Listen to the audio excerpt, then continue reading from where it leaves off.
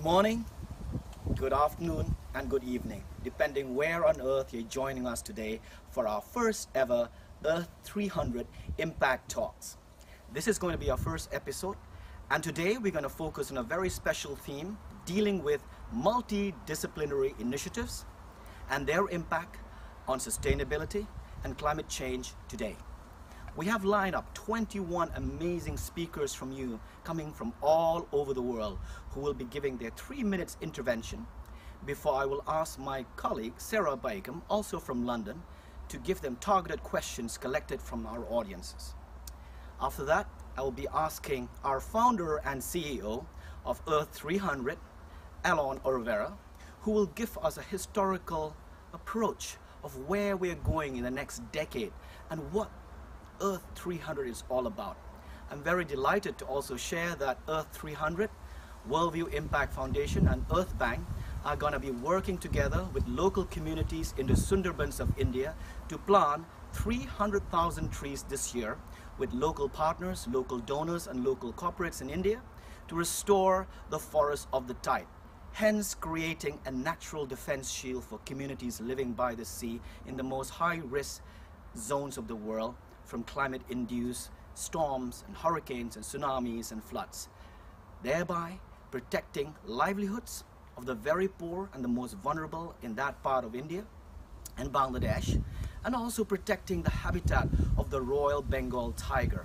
We know there are only 3,500 tigers left in the wild, but 300 of them have adapted to the swamps, and they are called the swamp tigers. So I'm very honored to say that we are joining forces with Earth 300 and other partners to restore this very precious ecosystem, which is the largest mangrove forest on our planet. Having said that, I want to thank all our speakers who have contributed their time, their energies, their expertise, and they will be sharing their experiences, but also their challenges and their battle against climate change and addressing the United Nations Sustainable Development Goals by a target date of 2030. Having said that, again, ladies and gentlemen, welcome on board to our first episode, and I'm going to give the floor to Alon Oliveira. Thank you so much and have a great conversation. Hello friends, thanks for tuning in. Welcome to the first installment of our Earth 300 Impact Talks. The kind of conversations we'll be having here today online are the kind of conversations that eventually we will be having aboard a 300-meter state-of-the-art exploration, innovation and scientific vessel on its way to Antarctica. Earth 300 was born out of a need to protect our planet, but really, more accurately and more truthfully, it was born out of a need to protect ourselves. Antonio Gutierrez, the United Nations chief, recently stated that we're standing on the verge of climate abyss, with extreme heat poised to cause more death, more destruction and more displacement than all of the wars of history combined. The picture is not pretty. We need change, the monumental kind. We need to inspire an era of ecological imagining. We need to galvanize humanity to take big, bold leaps. We need everybody's help, and that's where multidisciplinarity comes in.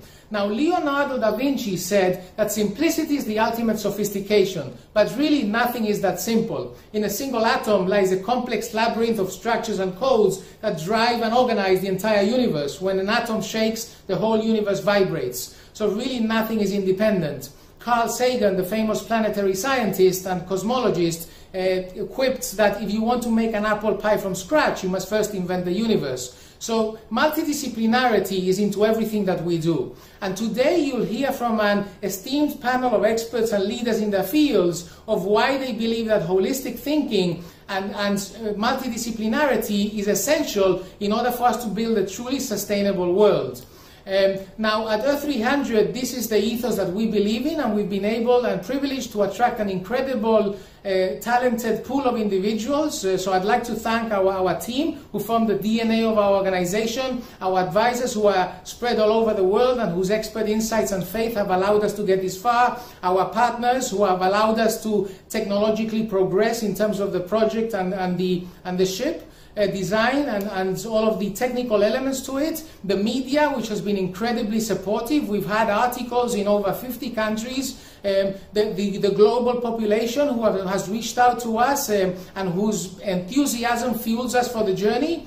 And finally, I'd like to also thank Sarah Begum, who will be moderating this panel, Bremley Lindo, who's chairing the session, and also Wakas Ahmed, who's our Chief Interdisciplinary Officer, and he will talk about how we need to move from multidisciplinarity to interdisciplinarity, which means that not only do different perspectives need to coexist, multi at the same time, but also we need to make new creations and new connections and pathways with those different disciplines coming together. As Steve Jobs said, creativity is simply connecting the dots. So I hope that these talks will inspire you to connect your own dots, and we hope to continue to see you in the future, and please join us for the talks and for the quest. Thank you.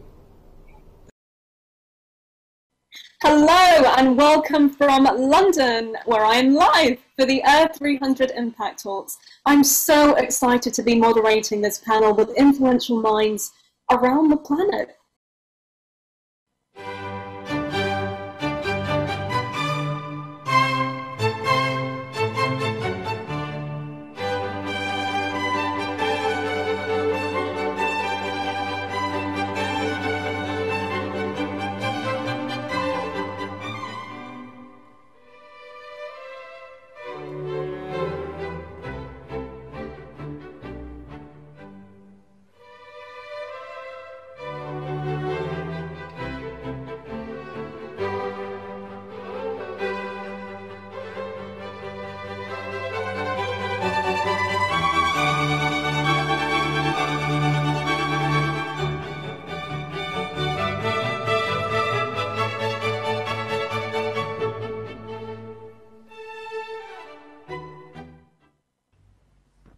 Hello, my name is Martin Kemp. I'm Emeritus Professor of the History of Art at University of Oxford and have spent a good deal of time looking at Leonardo da Vinci.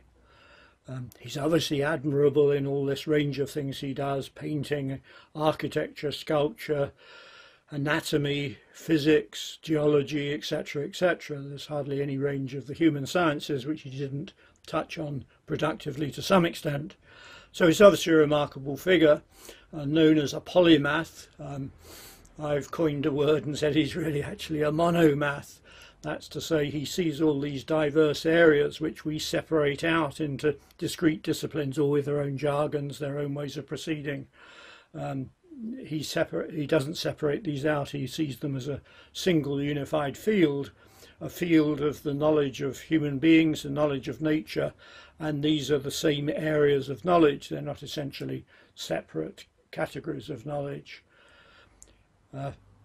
So we can look at Leonardo for joined up thinking, which we absolutely need at this present moment in this time of notable crisis. He teaches us to look at things in a more unified way, which we're still not good at doing, and this lack of joined up thinking is pretty catastrophic for the future of the Earth and the future of human beings on it. So he's very relevant to Earth 300. If we look in more specific terms and look at one area of his activity, that is to say his geology and his studies in the body of the Earth, he has a notion of the human body as a lesser world. He calls it a small miniature world, that inside us all the processes of nature which we can see outside are represented on a smaller scale. This is classically in ancient Greece, this is the notion of the microcosm. Microcosm on a smaller scale. The human body is a model for the larger world outside, and this is a fuel for terrifically energetic and remarkably innovative research for how we can work with nature. I've been looking at this very closely recently with the Codex Leicester, so-called, owned by Bill Gates. Very extraordinary compilation of what we can do with water, how we can work with water, and he says it won't be pushed around.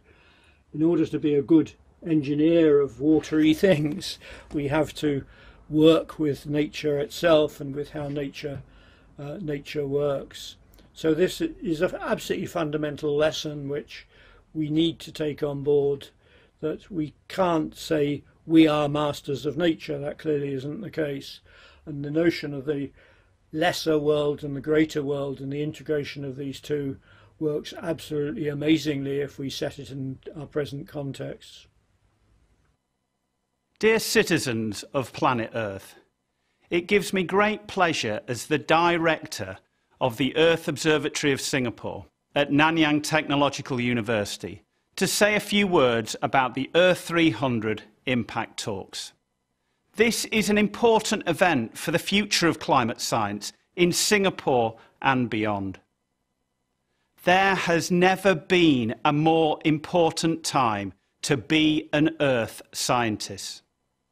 As the director of the Earth Observatory, I have on many occasions spoken about the existential threat of climate change and sustainability. I have spoken to fellow academics, from chairs to deans, from provosts to presidents, both at home and abroad. I have spoken to government officials, to industry, to businesses, to schools. After explaining the facts, the driving processes, climate projections, and that we are approaching a tipping point beyond which there is no return, I am always asked about the hope for the future. I believe that of all the challenges that we face, climate change is the one that will define the contours of this century more dramatically than any others. I believe that there is something of being too late. When it comes to climate change and sustainability, the hour is upon us. But armed with the education of how the Earth works, if we act boldly and swiftly, if we set aside our political interests in the favour of the air that the young people will breathe, the food that they will eat, and the water that they will drink, if we think about them and their hopes and their dreams, if we act boldly, it won't be too late.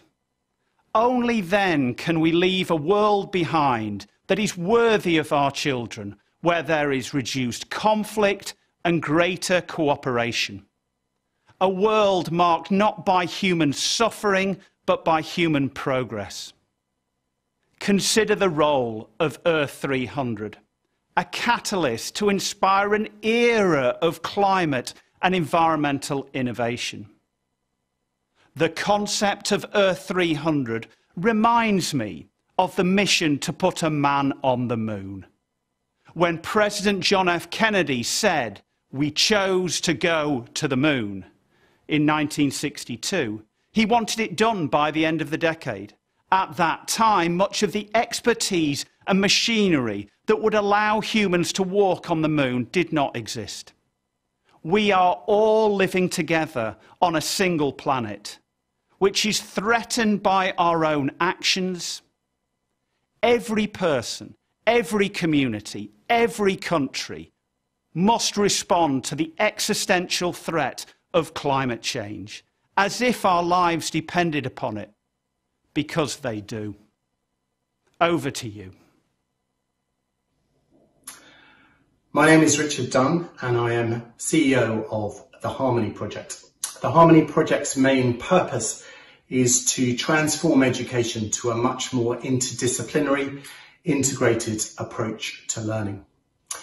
The Harmony Project's inspiration has come from a book written by the Prince of Wales entitled Harmony, in which he explores how our connection to nature and its universal eternal laws and principles can help us to learn to live in a more sustainable way. So the Harmony Project is looking to see how these principles of interdependence, cycles, diversity, adaptation and health can inform a new way of learning. This work was developed in a state primary school where I was head teacher, and now we're sharing this work widely across schools and other education settings, both in the UK and around the world.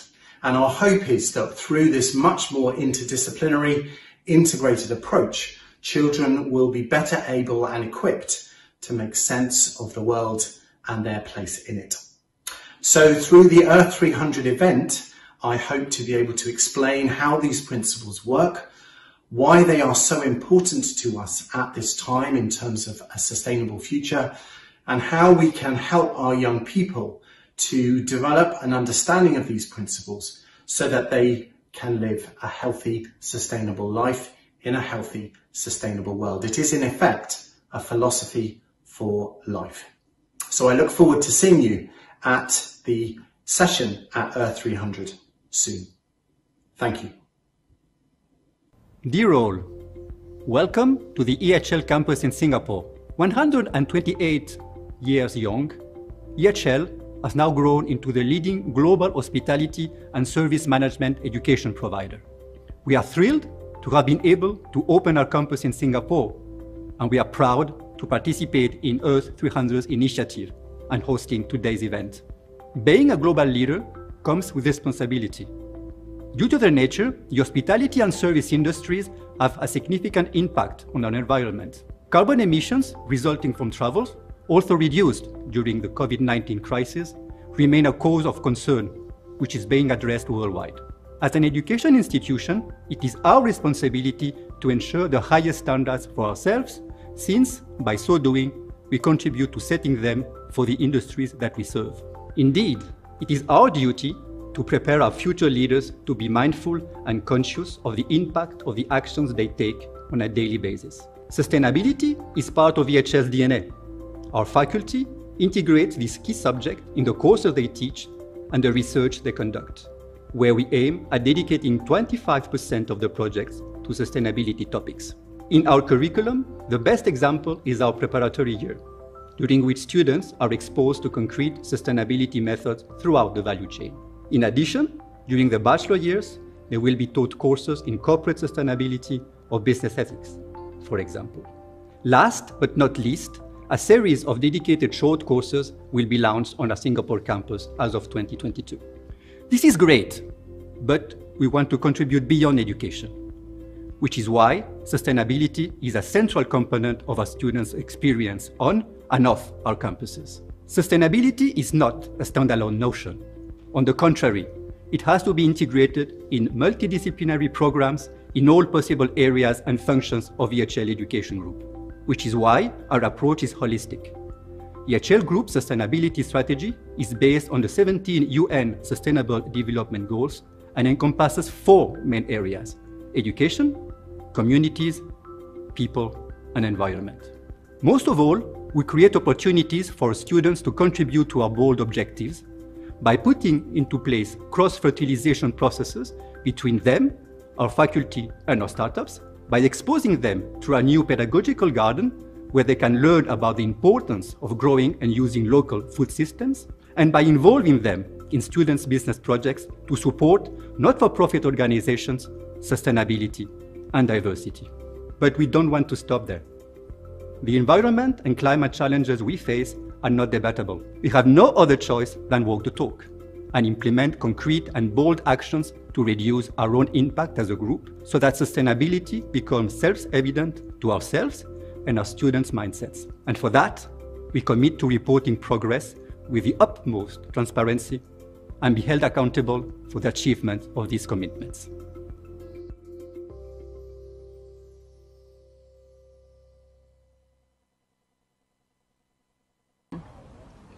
Good morning, good afternoon, good evening. The great polymath and astronaut F. Story Musgrave once said that nature draws curves, only man draws lines. You see, this is a very important point to understand if we're going to shed a new light on our planetary crisis, if we're going to learn how to tackle and even solve the climate crisis. It's an issue that is on the minds of academics and professional experts. We know that there is an increasing amount of awareness and consciousness about our planetary condition. We know that academics and professionals are in their own unique ways making useful contributions, are trying to understand the problem better. We as individuals are trying to do more to help ourselves help the planet, our home. The problem lies in the fact that these silos that we have built within academia, within the professional world, within government and politics, within the commercial space, have really served to reinforce a lack of understanding about climate change. Why is that? Because when we silo off each area of knowledge or each area of expertise, we do that to our detriment. We do that to the detriment of a fuller understanding of a complex problem. You see, a complex problem requires systems thinking, a kind of thinking that appreciates and acknowledges the interconnectedness of these different facets. Of course, the climate crisis is a systems problem. Our planet is a system. There are many moving parts, each relying on one another, each affecting one another, many of which are unpredictable, are non-linear. So in order to make significant breakthroughs in each of these, in order to make significant breakthroughs so that we might attain or achieve the UN sustainability goals, the important thing is for us to work together, collaboratively, in a manner that fosters creativity, fosters open-mindedness, fosters a greater understanding of one another's disciplines, one another's areas of expertise, and also trying to look at the whole problem more holistically, in a more rounded way, in a way that where government and politics understand science better, where science understands the arts better, where academia understands business better, and vice versa. If we were to do this in a manner that is open and in a manner that's more sincere, we would achieve great things. And this is why Earth 300 is such an important organization.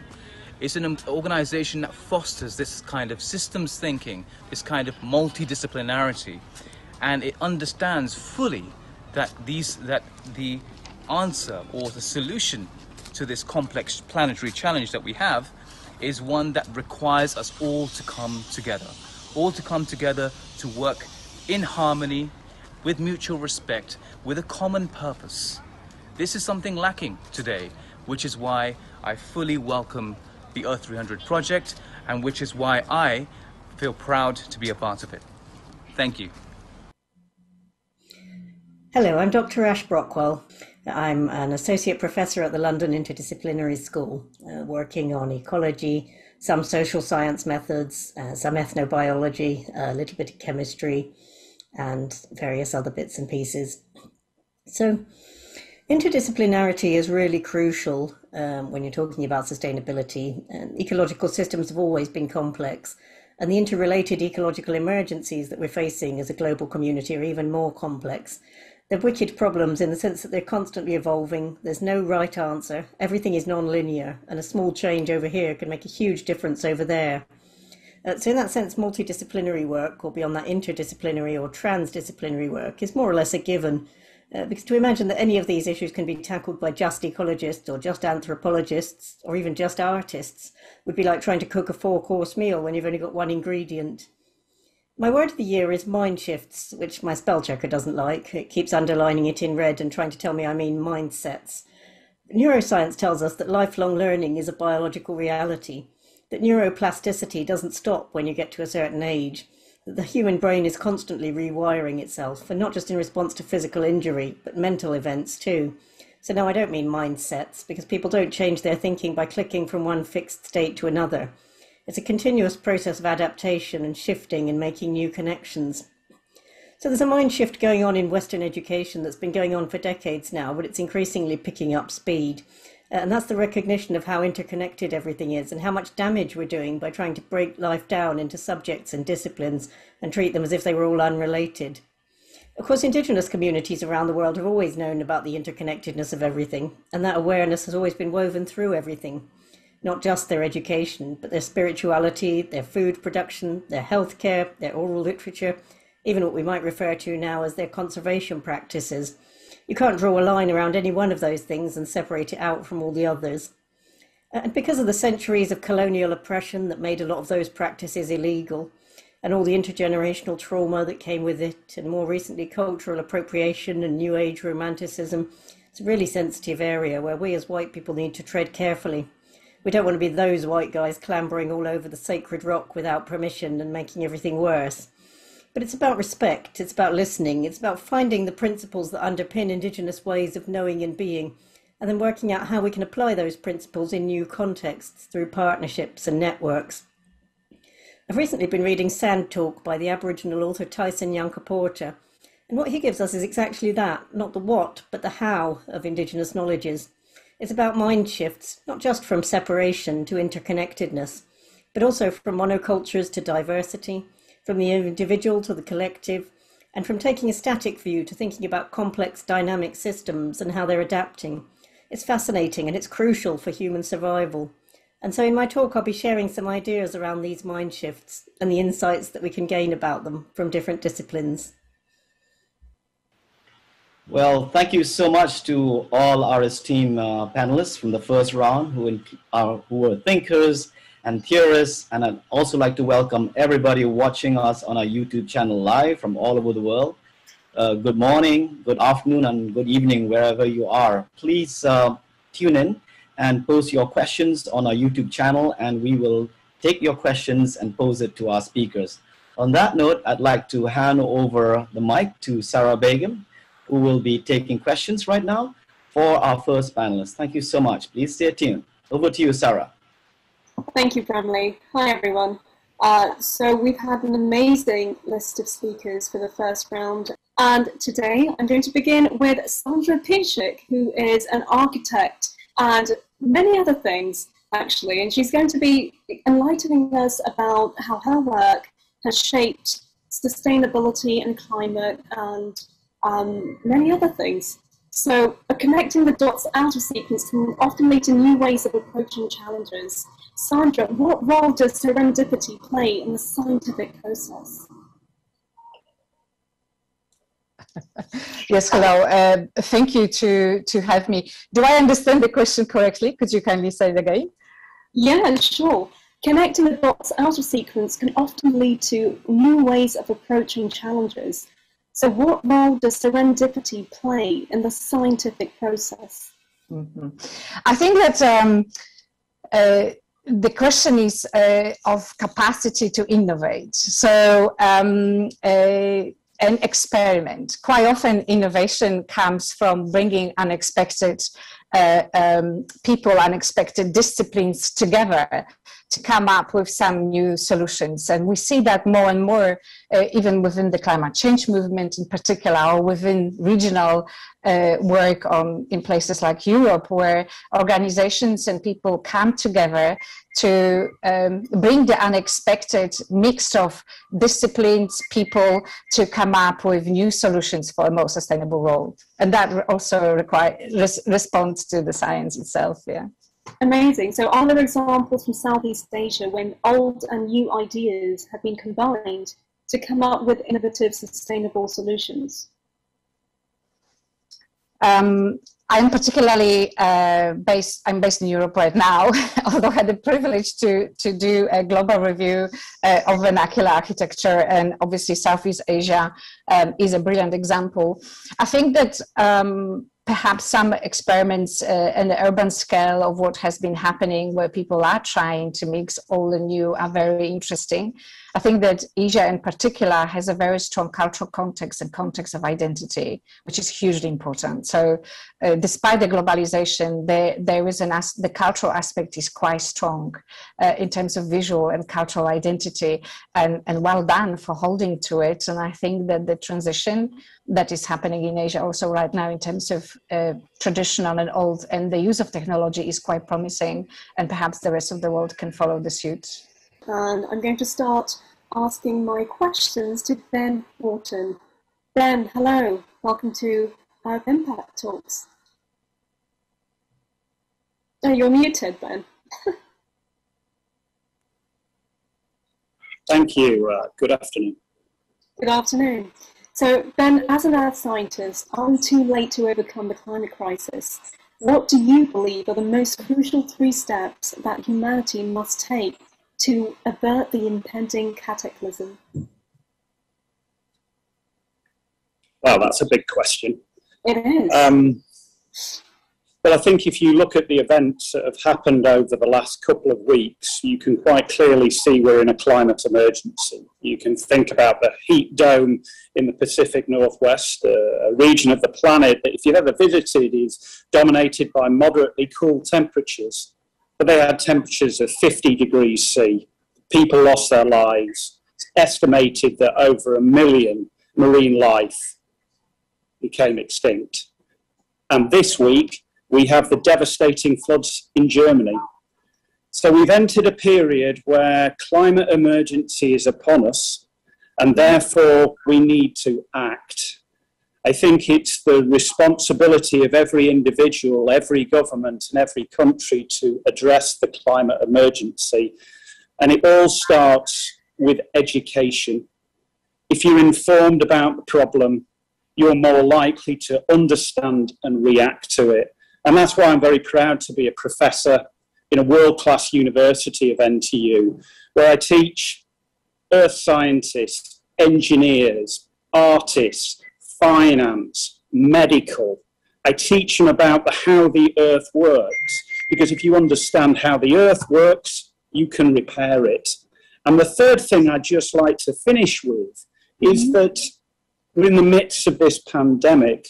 The solution to the pandemic is a vaccine. There is no vaccine for climate change. And I'll give you an example.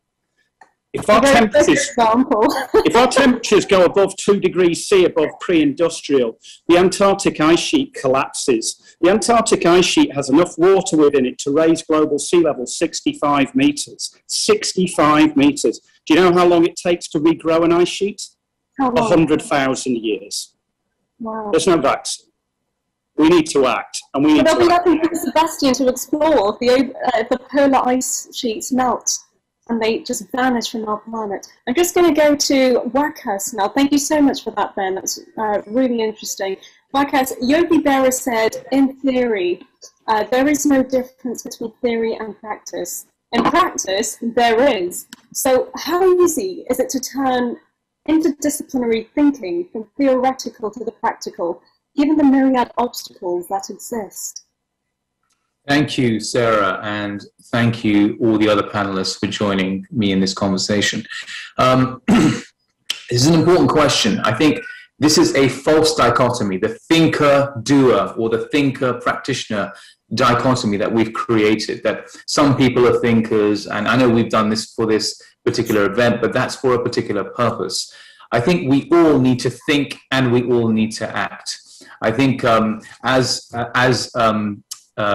Ben very accurately and very correctly mentioned, we all need to educate ourselves. We all need to contemplate what's actually happening, understand the world from different perspectives, understand the impact that human activities having on nature in general, on the planet, understand the different mechanisms that are at play, understand where we might contribute as individuals, as societies, as organizations. And so when we have that kind of big picture perspective, which only comes from thinking and from understanding, then we can understand where our actions will bear most fruit, where our contributions will be most appropriate. So I think moving from theory to practice is a process that involves education, which we as individuals need to take charge of. But of course, we also need to reform dramatically the education system towards this direction. And then once we've actually educated ourselves, we can then identify those projects, those campaigns, those ideas, organizations that we need to get involved in to have maximum impact, and then utilize our skills and knowledge towards that purpose. Amazing. Thank you so much for that, Wakas. Going back to Ben. So Ben, I want to know, how is academia helping to prepare today's students and tomorrow's leaders to become polymaths? Are there any successful examples?